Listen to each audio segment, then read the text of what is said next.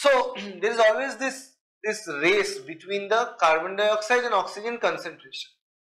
If the carbon dioxide concentration is way more than the oxygen concentration, then there is very less chance that the rubisco will fix oxygen, right? But if the oxygen is more than CO2, then there is a problem. But in real world, we know the CO2 is more, so this plant get this natural advantage of fixing carbon from CO2, not oxygen. So as I mentioned that it fixes CO2 and O2. Enzymes in Kelvin cycle, the first step we have seen. Most abundant protein on earth, 20%, 25% of the total leaf protein is rubisco. So we extract the leaf proteins, 25% of the whole protein will be rubisco. And consider all the leaves that are available in the world, so that is rubisco. So that is the most abundant protein on earth.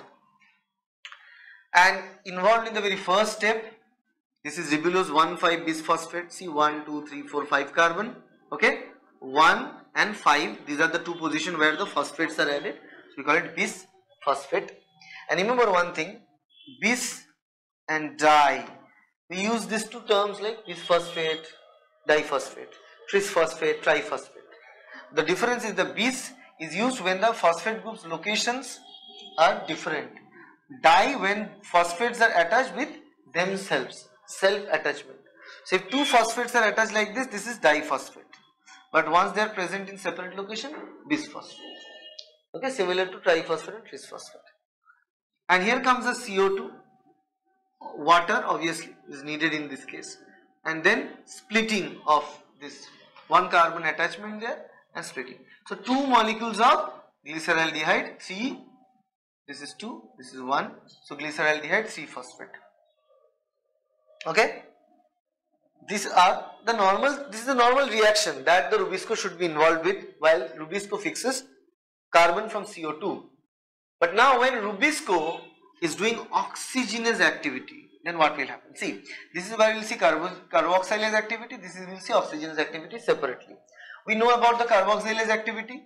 CO2 is fixed, water is needed, splits into 3-phosphoglycerate or phosphoglyceric acid. Two such molecules will be produced, normal. This process is simple, we know that. This is desired, right? But if rubisco oxygenase activity is triggered, oxygen will be attached and it will split again, split into, because there is no extra carbon added, 5 carbon. So we have 1, 2, 3 carbon here and 2 carbon here. Okay, this 2 carbon molecule is known as phosphoglycolate. This phosphoglycolate, once the phosphate is cleaved out, known as glycolate. COO group and CH2OH, that is glycolate. And 1,3-phosphoglycerate will be produced. So this 1,3-phosphoglycerate can lead to Kelvin cycle, no issue. But this 2 carbons are wasted, right? 2 carbons are wasted. These 2 carbons will produce glycolate. So after every single round rubisco is active, fixing oxygen, 2 carbon molecules are wastage, right? And extra energy is wastage, which we will see later when, because at this moment there is no extra energy, but to change glycolate into a metabolite which is involved in the process of photosynthesis later on requires further steps, requires energy. But there is a straight ahead loss of 2 carbon, and we know 6 carbon produces 1 sugar, so 1/3 of the carbon is lost here. So this is definitely not desired, and we call it photorespiration. When rubisco fixes oxygen but not CO2, it is known as photorespiration. It loses half of the carbon as CO2, causes 2.5 extra ATP and takes up oxygen from the environment. All are bad for us. The plant is not being able to produce the enough amount of food because of loss of carbon, and is utilizing oxygen which we supposed to utilize, not plants. They don't need it, but they are utilizing it. So photorespiration, also known as the oxidative photosynthetic carbon cycle, name of the same thing. Photorespiration is also known as the oxidative photosynthetic carbon cycle or C2 photosynthesis. Why? Because the intermediate, the stable intermediate that is produced is a glycolate which is of 2 carbon molecule. In other case, we need 3-phosphoglycerate which is of 3 carbon molecules. We call it C3 photosynthesis. And this process is a plant metabolism which attempts to reduce the consequence of wasteful oxygen or oxygenation reaction by the enzyme rubisco, or the process that leads to only one 3-PGA being produced in the Dart reaction of chloroplast. Okay, that is photorespiration. Why called respiration? Because utilization of oxygen. That's why we are naming it respiration. But actually it's not a respiration process. Plants also involved in the process of respiration even. That's a electron transport chain for respiration is also there because plants also utilize them. But that's a separate deal. This is a wastage of oxygen, wastage of carbon, wastage of energy. This process only occurs in the presence of light. Occurs 1 out of 4 reactions under today's atmospheric carbon dioxide concentration. And it also increases with temperature. Why? Because the more the temperature, the more the demand for water and supply to the plant cell, and also in higher temperature this process of oxygen utilization increases. So occurs in light, occurs higher in higher temperature, and occurs 1 out of every 4 reactions that are occurring in the plant right now in this current world scenario of CO2 concentration around the globe. Now, we know it's bad. So how to fix it? It's bad for the plants, so obviously bad for us. How to fix it? How plants fix it? Now, plant fix it via separate pathway. It's a complicated steps of pathway. We know the process of photosynthesis takes place where? In the chloroplast. Only in chloroplast. It does not involve any other place of the plant. But to fix the glycolate that it produces, glyxylate that is glycolate involved in phosphoglycolate that they produce, they need to take that through peroxisome, take that through mitochondria to fix that error. So to fix that error, 2 more organelles need to be involved.